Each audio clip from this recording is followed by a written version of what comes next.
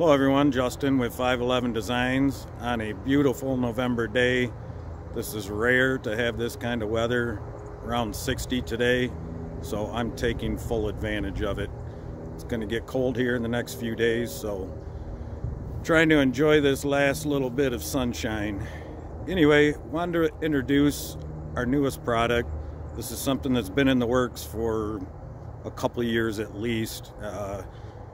It's a third function, manually operated by your foot. So let's get right into it and show you what this is all about. Before we get to that, I just remembered that I had some questions about this ballast weight that I have on the back here, so I thought I'd show that real quick. This is basically just a work box that I filled with a bunch of steel, followed by concrete, and then a plywood top with some carpet in there so I can still carry some tools. This weighs about 900 pounds, and being back here on the 3-point, it really is a substantial amount of weight and seems to be just about right for my needs.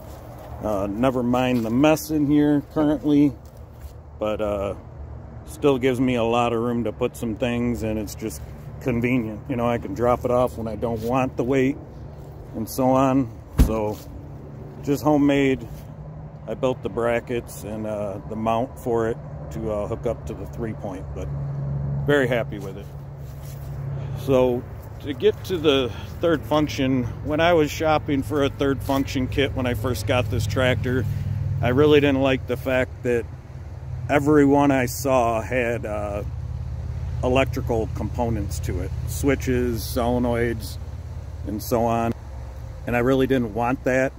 And also, it seemed like a lot of them weren't really specifically built for my machine. A lot of them had big hoses sticking up on the right side where the valve is and so on.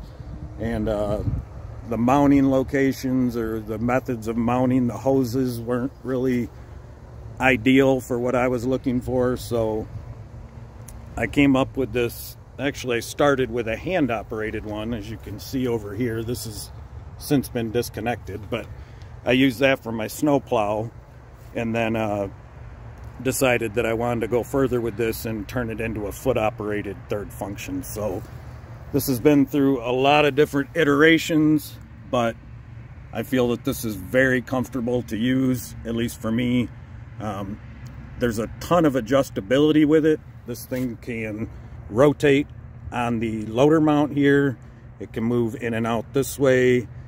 The pedal actually has a little bit of adjustment that you can move side to side here, as well as the valve can also move on the mount underneath it, so fore and aft this way. Very smooth. One of the things I really like about it is being able to control the speed of your attachment. With the electrically powered solenoid type third functions, it's like a light switch on or off. You can get reducing bushings to slow it down, but then you're stuck with the slow speed, so you don't have any kind of control with it. So there's very little to go wrong with this system.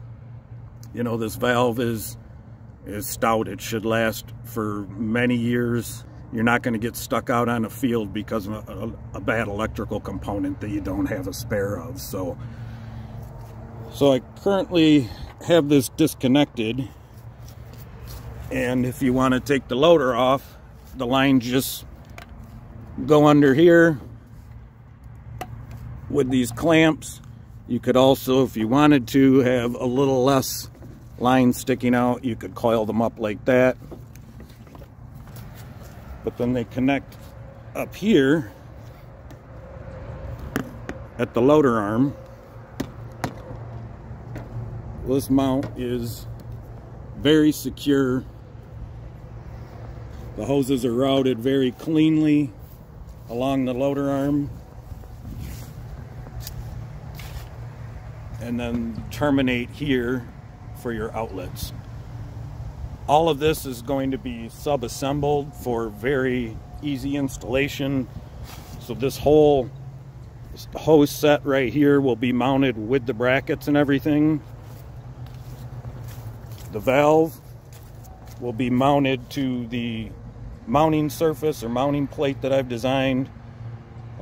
You'll probably just have to mount the foot pedal, but basically attach this whole assembly to your loader mount and run your lines over to the other side here.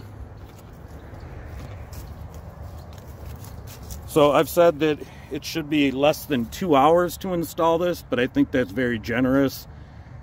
Granted, I have done this a few times as I've made changes to hose lengths and whatnot.